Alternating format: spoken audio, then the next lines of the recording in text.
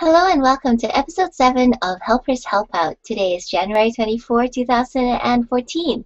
And today we're going to have a very different sort of episode. It'll be short, it'll be focused on setting up your Helpouts for success. My name is HHO007, and today, instead of having a guest, I'm going to walk you through some of the interesting settings on the Helpout settings screen and why you might want to set them. If you have any questions, feel free to submit them during the show itself or afterwards as a comment or as a post in the community. Okay, let me turn on screen sharing and let's get started.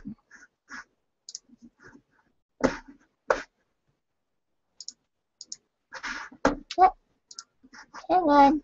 Here we go. All right. So in case you haven't checked out your settings at all, or if you haven't seen it in a while, it might be a good idea to look in there to see the different kinds of settings that you can change. I'll go through it from top to bottom, and as I mentioned, I'll tell you a couple of hints about why it might be helpful. So we started with activity notifications. Sometimes it's very easy to get lost in, and either you have a lot of helpouts coming up, or on the other hand, you might have a long stretch of time and you don't know when your next helpout is.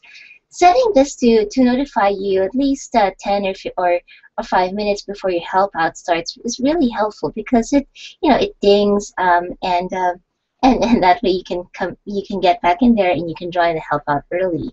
I like setting it at 5 minutes because many of my helpouts are 15 minutes long. So when I get that helpout chime that says my next helpout is about to start, that's a perfect time for me to start wrapping up my current helpout and work on transitioning to the next. I also ask my customers to join the helpout 5 minutes early. That means that they have the time to deal with any technical issues they have, and because Helpouts displays a different notification if you're either you're going to be joining the Helpout but no one's there yet, or if a customer is already waiting for you, that allows me to also judge the time that I have with my current customer. So for example, if it's doing the 5-minute wrap-up, but I can see that no customer is there yet, I might spend some more time with my current customer, and then after wrapping up nicely, maybe taking a couple of extra minutes, joining the next helpout. On the other hand, if I see somebody else is already waiting, then I want to make sure that I do end exactly on time. If you're using Google Chrome, you can actually set this to receive desktop notifications. I keep this off because I also have my Google Calendar set up to have calendar entries. It's a little too many notifications and everything's going off at the same time. But if you do want to, you can always set it up desktop notifications as well as pop-up notifications. The email notifications will send you a reminder the day before. So, and this is also really useful because your Helpout customers get something like this as well. If you don't want to receive them, you can uncheck this. I find that leaving this box checked allows me to use my Google Mail as a history of sessions that have been scheduled before. I like allowing people to send me messages before booking a helpout because that means that they can send me quick questions to find out if the helpout is the right fit for them. On the other hand, if you find that you're getting a lot of irrelevant messages, you might consider turning this option off. So you can either choose to allow or disallow people to send you messages before booking a helpout. Note that the requested time doesn't actually let customers request a specific time. So if you're getting messages from people who would like to book times with you that are beyond the schedule that you've already set, you might have to either work out the time yourself and then agree to be available then using the Available Now feature, or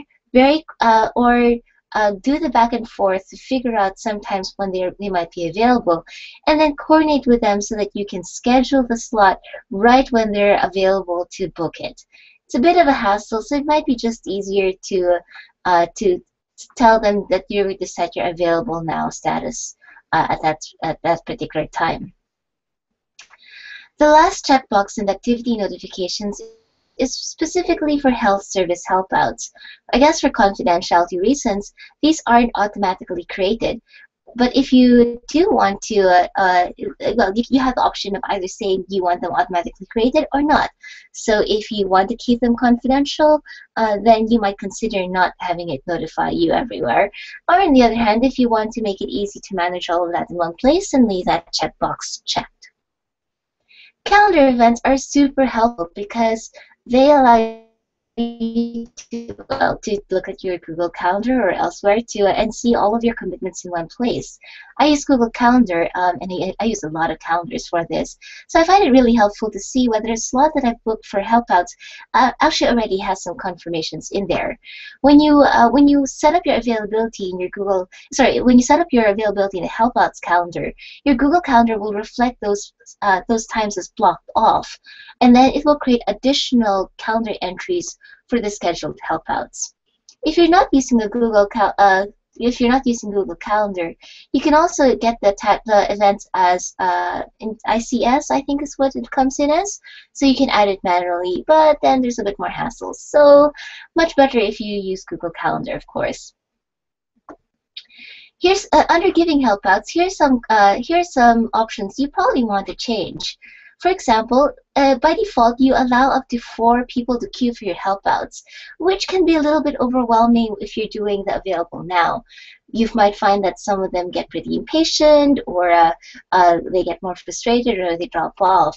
So you may want to consider changing this to allow maybe only 1 person to queue up for the helpouts, and that way people know that you're busy when you're currently handling one, and then the next person in line will be there when you're finished.